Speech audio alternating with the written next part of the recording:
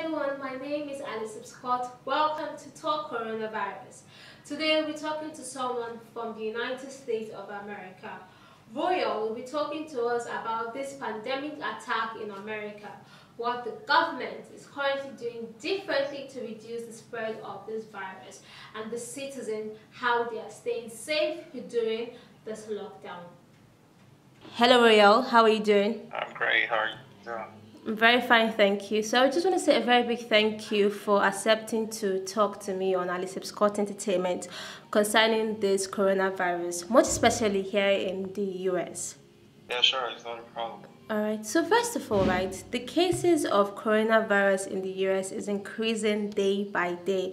So currently, the US has 331,519 cases, and it has 9,484 deaths, even if there is a recovery of 17,101.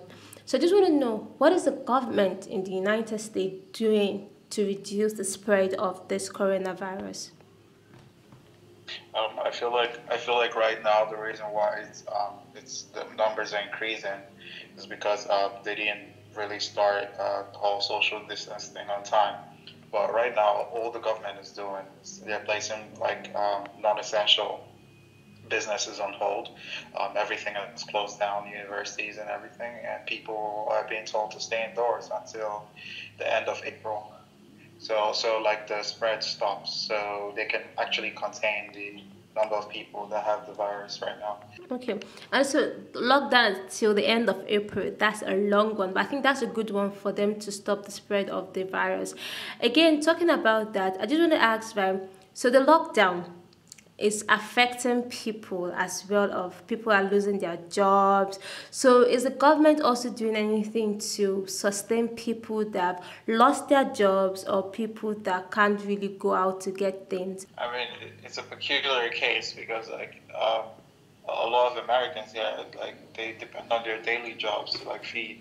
So I mean, since people lost their jobs, I think the U.S. government is sending out like a stimulus check to people. Like I think it's about like $1,600.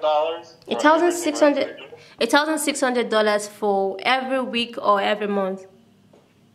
It's just a one-time thing. Okay, a one-time thing. Okay, all right, that's good. Yeah, it's every single like individual, and if you have a family, like you go to just 2005, depending on your tax bracket.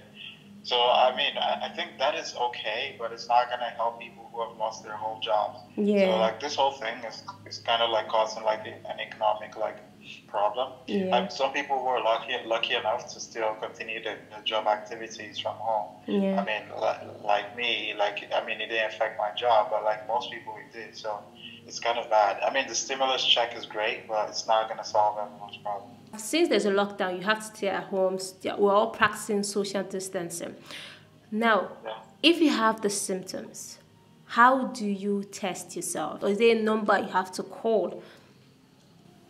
Yeah, actually, there are phone numbers you can call when you have the symptoms before you actually go to the hospital, because they encourage to call, and on the other end of the phone, like a medical practitioner is going to talk to you and ask you questions, because the last thing like these hospitals need right now is people coming in just because they have a mild fever and taking up the space from actual people who actually have the disease. And it's actually going to be bad for a person, right? You have a fever, you think you have coronavirus, and you go to the hospital and you actually get the disease there. So that's why they have like phone numbers, and they say like you call, and they're going to bring an ambulance to take you to the hospital to test you. So before you actually go for a test, you have to talk to a medical practitioner, so that you don't just self-diagnose yourself. So do you have to pay in case you have these symptoms? You've called, then they feel like you have the symptoms. Do you have to pay for the test kit? And also, if you're now positive, do you have to pay for medical treatment? I mean, of course, like America here, healthcare isn't free. A lot of people have insurances, but still, they still have to pay through your nose.